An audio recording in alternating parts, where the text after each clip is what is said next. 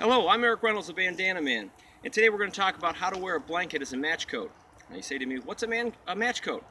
A match coat was an item of apparel, and was also bedding, that was worn during the late 18th and early 19th century. The word match coat comes from the Algonquin word matchcoat, was anglicized into match coat.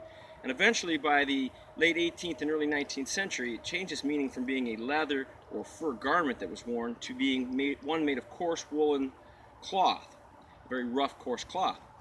Now, you say to me, how do you wear a match coat? We'll show you. First off, you take your blanket. This is a nice piece of coarse wool, and you hold it lengthwise behind you. Just enough so that it's going to drape down around about to your eyebrows, all right, like this. Then you make sure that the bottom hem is going to be around your knees. You bring your head out, get your sash or your belt or pin, whatever you're using to tie it up with, and you secure it around your waist.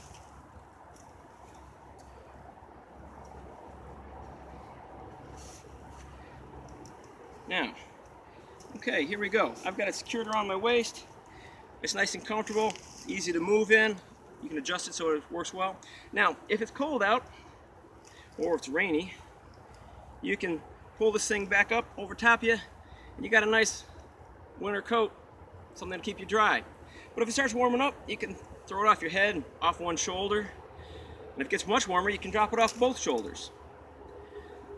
And that's how you put on a match coat. Now you say to me, why is this important to a modern outdoors person? Why would they want to know how to do this? Because obviously this is something that someone who's new to historical reenacting, the late 18th to early 19th century Old Northwest frontier, this is something that's going to be important for them to know.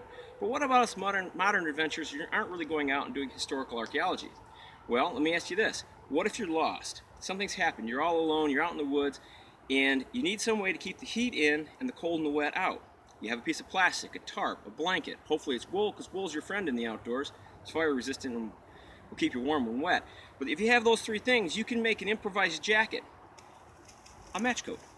And that way you can stay warm during your trip through the outdoors.